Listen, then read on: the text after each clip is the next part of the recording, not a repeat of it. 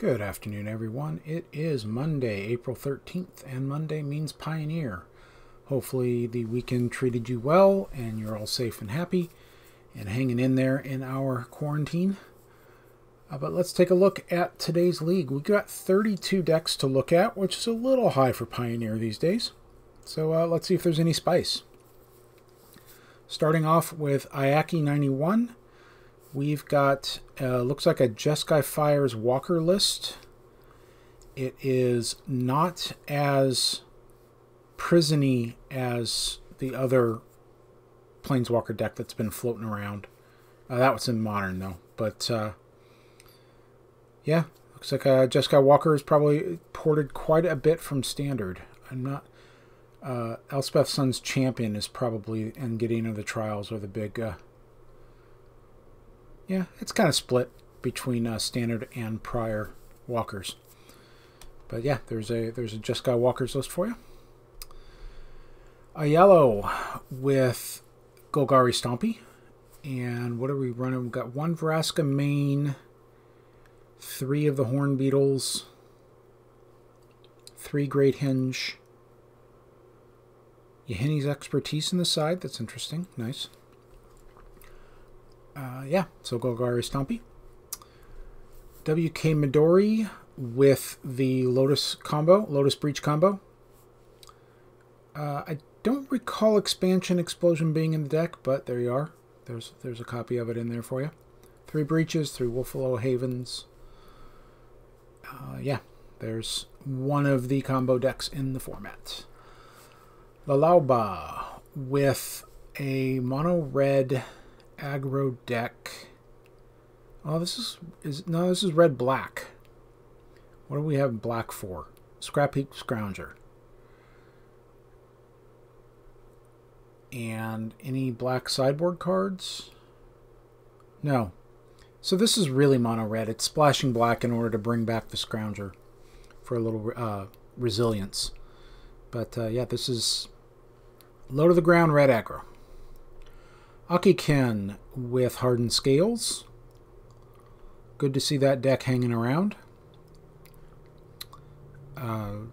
Constrictors, Hydras, Serpents, Rishkar, and Walking Ballista for the coup de grace. Ramzamela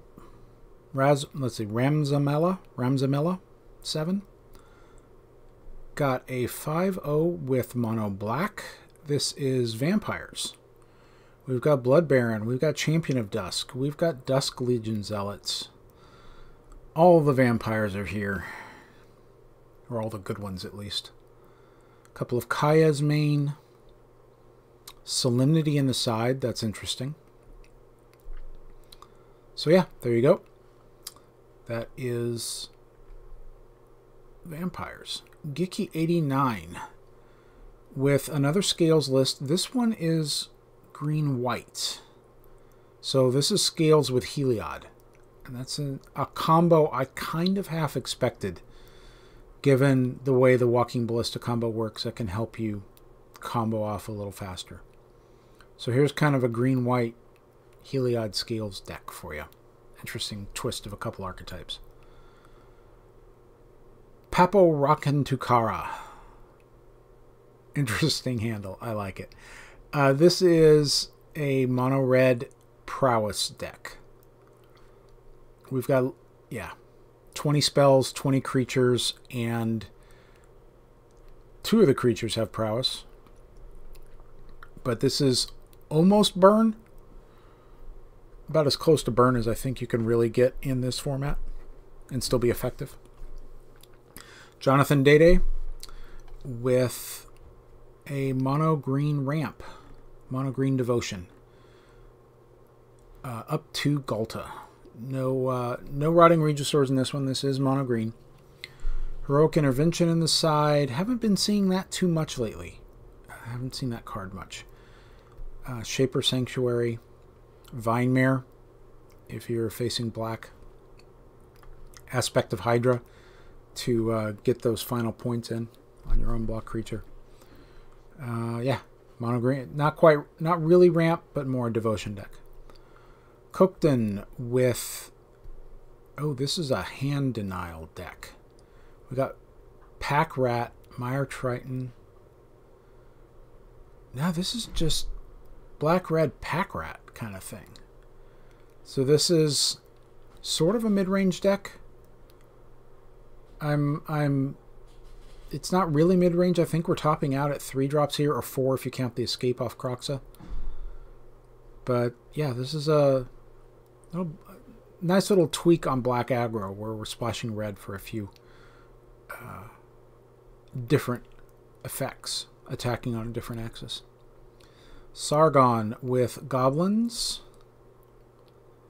Torbran and goblins. I've played a deck like this. The only difference here, or played against a deck like this, it was running Impact Tremors and Purphoros. I think just a one of original Purphoros on top of all the goblins, and it was a little heavier on the goblin tokens, but otherwise same general idea here.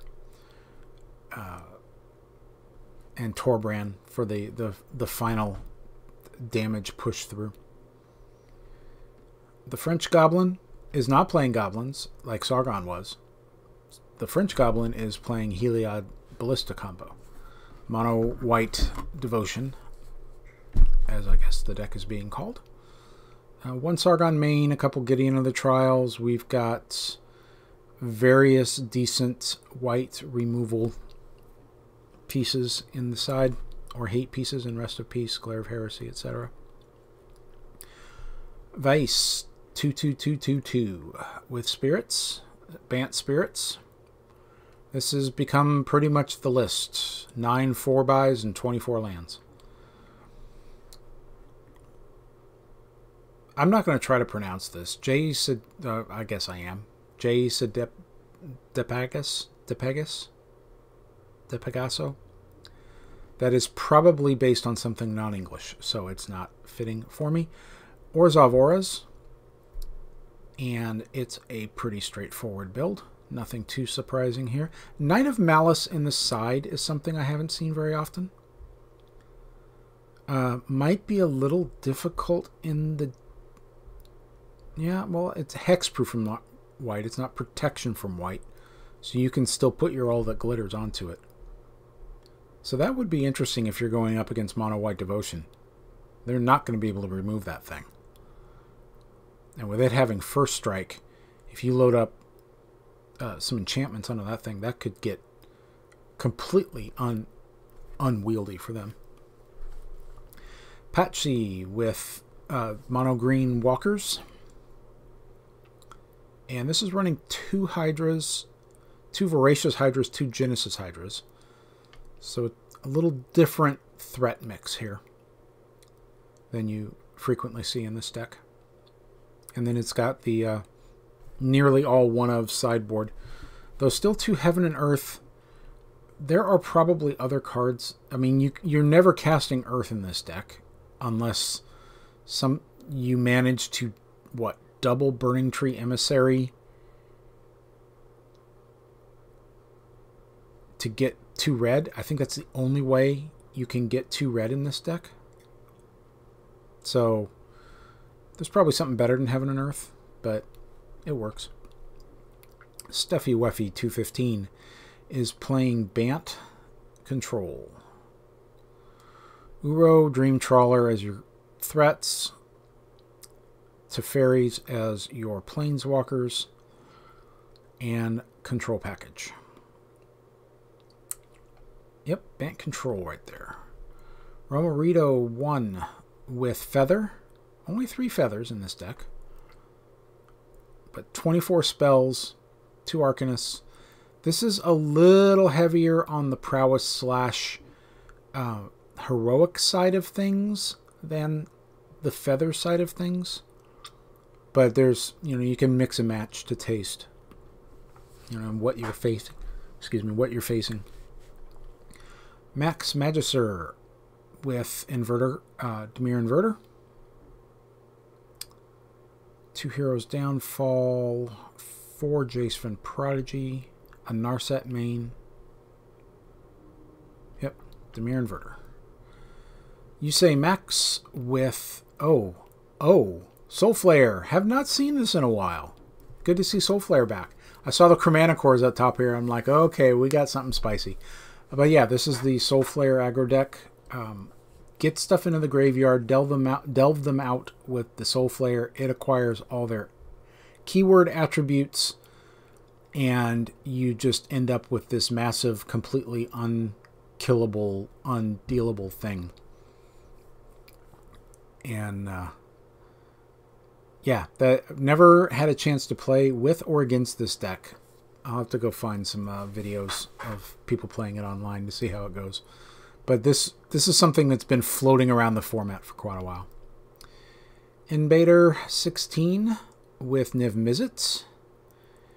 And we are running 2 Gilded Goose as Mana Dorks 5 and 6. 2 Uro. And a whole bunch of other stuff. 27 lands. Two Nahiri's main is becoming pretty standard for the Pioneer build of this deck. And 2 reasons. Her ultimate, you can get Niv Mizzet out and get a second trigger, because at the end of turn, Niv Mizzet, it comes into play, you get its ETB effect, comes back to your hand at the end of turn, you can cast it again next turn. The other part of it is the -2 exiles Heliod, and that can be extremely useful. In this deck can be weak to combo, so this is one way to get Heliod off the board. Bullseye with, what is this deck? Is this Sultai? No, this is the Simic Ramp. Yeah, this is the Simic Ramp deck that's been going around. Up to Ugin, we've got Emrakul, Worldbreaker, got some high CMC stuff. This is Pilgrimage. Your Grazers and Uros are going to help you get extra lands out. 27 lands. Feels a little low for a deck like this. I'd be probably a little more comfortable at 28, but yeah, this works. Dummy gets a 5/0 with mono red. This is also a low to the ground. This is